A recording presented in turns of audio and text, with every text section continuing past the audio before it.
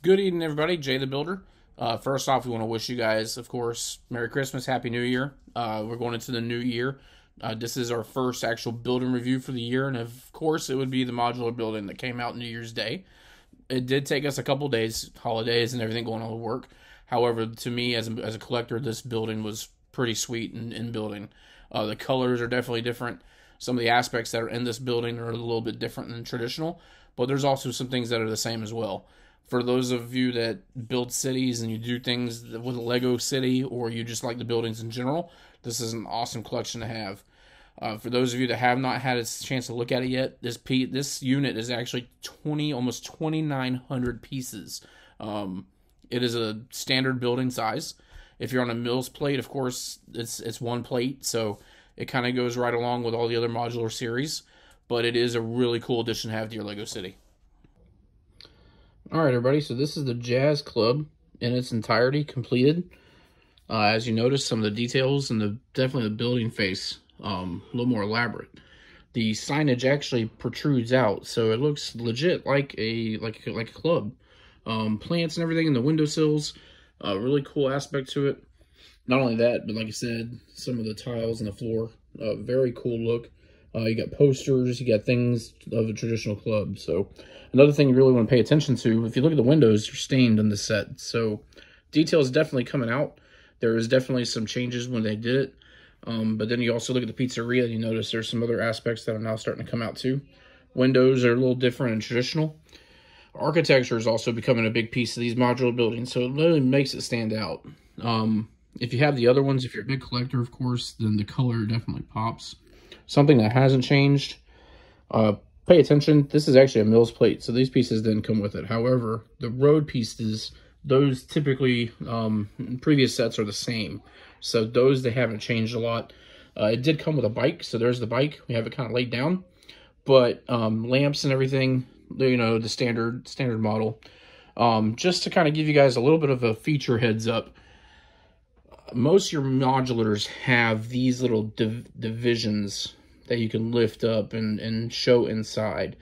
This particular one, with it being two, they have an interlocking piece that's in here.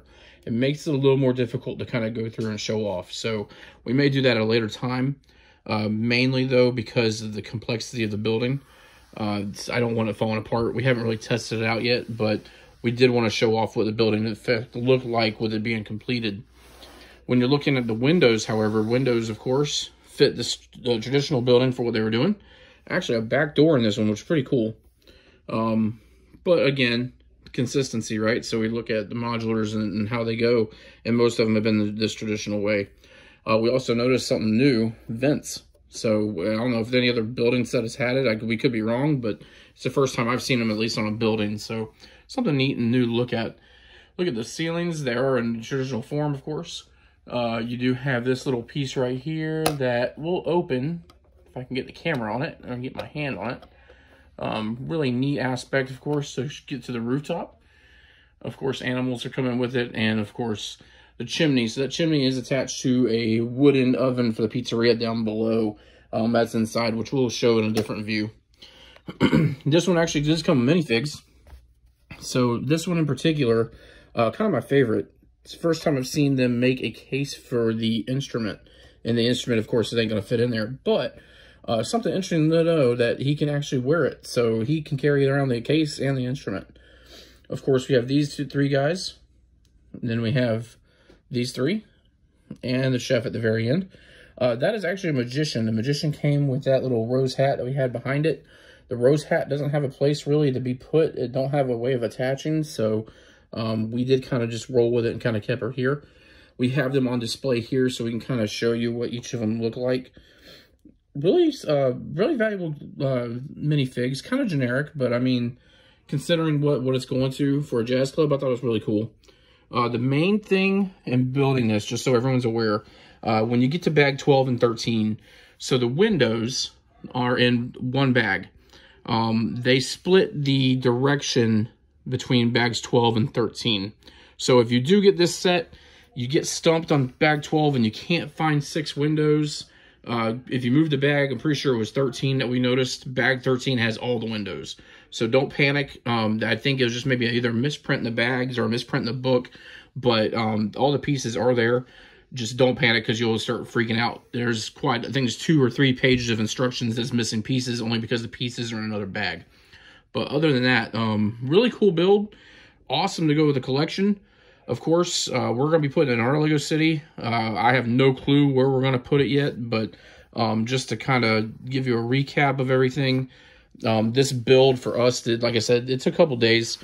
We do have family and things going on, so work didn't really help the matters in time, but as you can see, it is a very durable set. Build-wise, it was really cool to build.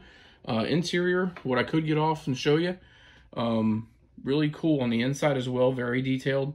But I mean, it's a, traditional modular. So first set for 2023. I hope you like it. I hope you build it. By all means, comment, let us know if you see anything that you noticed, or if you see anything that I may have missed, because God forbid we miss a lot of stuff. But the whole point of it is to kind of help you out and see what we can do to help and join up to the community. So by all means, like us, share us, whatever you need to do. But also, let us know if there's something else we can point out, or if maybe we're missing something that we don't know. But very cool build, very awesome addition to the Lego City. Probably this week we will show where it's going. So a lot of pieces, not a small build, definitely a modular build in just traditional sense. Once again, guys, thank you. We appreciate it. We'll be putting this up there, and then we'll throw it on the vlog and see where exactly we're going to tie this into. But by all means, we thank you guys for reviewing it.